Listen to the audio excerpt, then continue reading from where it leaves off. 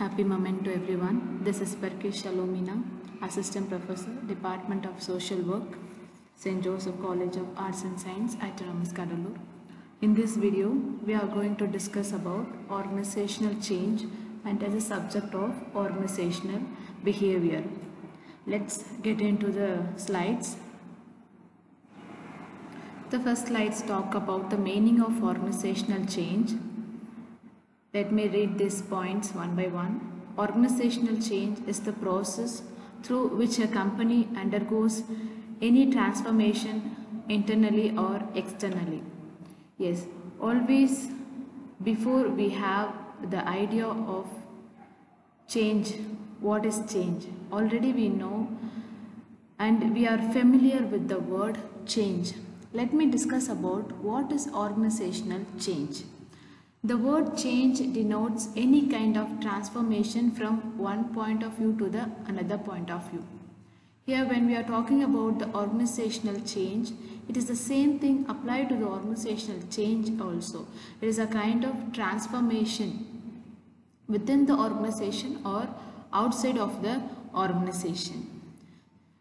When we are talking about the change in the organization, it can occur with the proper planning. So without a proper planning, no change can occur within the organizational setup. We know already when we are talking about the organization, it must have a reputed structure in it. When we are talking about the organizational change, we cannot change anything like that. So for that, we need to plan in a prior execute in a very effective manner. So organizational change should be planned very well before executing the change within the organization and between the employees and employers. When we are making change in the organization, it can cause certain things. These things are mentioned in the last points. The change can take within the structure of the organization and culture of the organization, goals of the organization, and operational system itself can change. When we change a particular thing in an organization, it affects whole service of the organization. Next slide. Let's continue with the meaning of organizational change. When we are implementing the organizational change into the organization, it depends on the types of change which we are implementing. In the next slide, we will be seeing about the different types of organizational changes. So the types of organizational change, it's depend on the nature of the change. For example, when we are talking about the culture change, it focuses on the cultural aspect. When we are talking about the structural change, it focuses on the structural aspect of the organization. So when we are implementing the change into the organization, it depends on the types of change which we are implementing to the particular organization.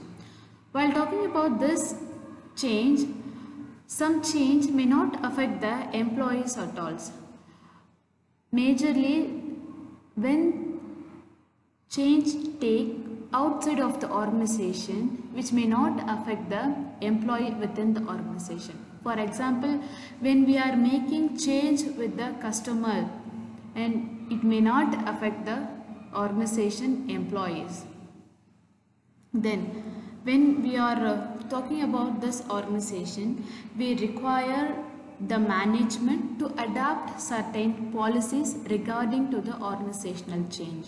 Just like that, we cannot change any system or any culture within the organization. So with the proper permission and with the prior attention to the employee only, we can change anything in the organization. So for that, we need to adapt kind of policies which will indicate these changes to the employees. So as a HR manager or the HR team, we should create new policies which match with the organizational changes. It should be updated to the employees. Yes, what are the benefits of organizational change? Change definitely brings the benefit for the development of the employees as well as to the organization. First, we see the benefit which goes to the employees through organizational change. The first benefit is they get more opportunity for their skill growth. For example, if a particular organization changes any kind of technology effort in the organization, the employee can learn more about the particular technology, which means their skill is developing through a particular change, and it gives diversification of demographic and task. So usually employee will do the same thing day by day. If the organizational change something, then it will give a slight diverse to their work nature. And the next thing, it will improve the communication of the employees between the employee or between employer and employee. It will improve the communication about the present situation and the future planning which we are going to change for the next generation. Then it increase the opportunity for employee input and participation. By changing the organizational system or structure or whatever, what kind of changes we make, definitely it reflects with the participation of the employee in all the levels. Then we have more scope for the innovation. Yes, when we are talking about the word change, it always talking about a kind of innovation. Okay, then when we are, the next point is opportunities for new roles and promotion. If organization brings change, definitely we could see any kind of promotions and roles can be varied between the employees and the employers. Then the next part, the benefits goes to the organization through organizational change, which is first one, new business opportunities. When the organization change, it focuses on the new opportunities on the basis of their business. It can be based on the profit or based on the customer satisfaction. It will focus only on the business motive, and it will create new opportunities to develop their business, as well as it improve employee efficiency. When we are talking about change, we are bringing a change in order to make someone to motivate something. So in order to do that, it is improving the employee efficiency, their workforce, their timing. So it will slightly improve the efficiency of the employee within an organization. It gives better management style. Always we change alone is permanent. Yes, when we are talking about the change, it gives a better management system. We have to be updated with the present situation and the technologies. It focuses on the better management to adapt the new policies, legislations or whatever. Then it enhances market relevance and better staff morale and more cohesive vision and values, higher functioning teams and improved process. So these kind of benefits goes to the organizational setup while they are going for the organizational change. Next we discuss about the types of organizational change. There are broadly 5 types of organizational changes. The first one is transformational change, second one is transitional change, third one is developmental change, and proactive change, last reactive change. We discuss one by one this. The transformational change, it can be said as the complete reshape. When we are talking about the word transformation, which means we are shifting from one particular thing to the another particular thing, which means the entire system will get change over it. Under the transformational change, we have 3 sub changes: cultural changes, structural change, and personal changes. When we are talking about the cultural change, it involves promoting new attitude that express companies' values and their vision and mission altogether. This cultural change transforms the work environment of the organization. The next thing, structural change. Structural change is based on the hierarchy system of the organization. Wherever we go, the organization, it has a particular structure in it. The structural change talks about the hierarchy of the job and role within the organization. Then the personal change focus on the massive growth to the signifying engagement of the employee in an organization. The next types of organizational change is transitional change. Transitional change in the sense we are adapting new one, we are updating the technology. For example, the technology updation or comes under this transitional change. We should understand the difference between transformational change and transitional change. Transformational change talks about the complete change of the particular organization. It can be any kind of structure or cultural or any kind of personal changes. When we are talking about the transitional change, it fully focusing on updating the new one. It is not changing the entire process, it will change a particular part of the process. For example, when we are talking about the technology change, in the production department, if they introduce any kind of machines there, that particular department only will get change over it. Okay. Then the operational changes.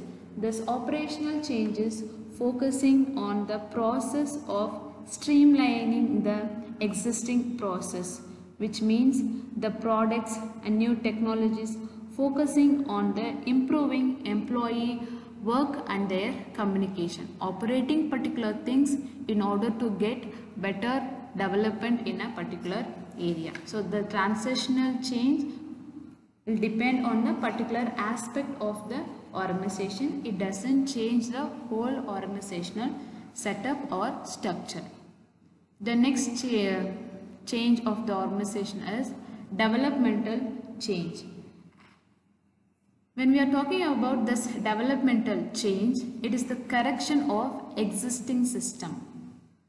If we are doing any particular kind of work, we are updating and we are changing according to the existence, according to the market, we will be changing something over it. Okay, we are making a correction towards a particular system, we are making correction towards the particular hierarchy. Okay, it is also a kind of a particular system or particular changes which occur in an organization. Broadly, development changes are divided into two categories: anticipatory change and remedial change. Anticipatory change is talking about the better preparation for the future, which means they are focusing on the opportunities, they are focusing on the competition between the companies and in the existing system.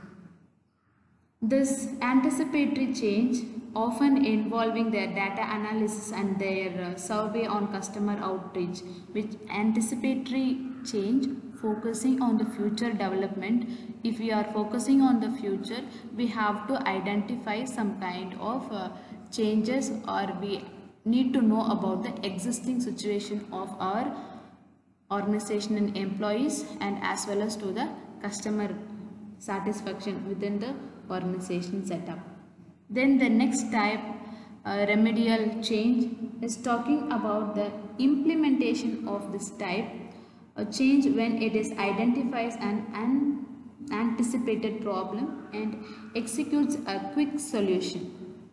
Remedial change focusing on a quick solution towards a particular problem. Suddenly it takes place in order to bring order or hierarchy in an organization. Remedial change is focusing on a quick change within the organizational setup. The next broader organizational change is proactive change. Proactive change in the sense be well planned about the organizational change, which means it is pre-planned before we change a particular thing. That's it. The next thing is reactive change. When we are talking about the reactive change, it is taking suddenly, which means it is unplanned transformation of any kind of situation or position or structure of the organization. Then we are talking about change in an organizational setup. We will be having different kind of employees over there.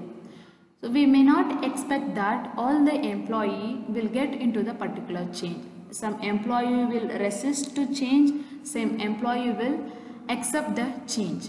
Yes, we will be discussing about these topics in a wider way. First, we will be discussing about forces of change.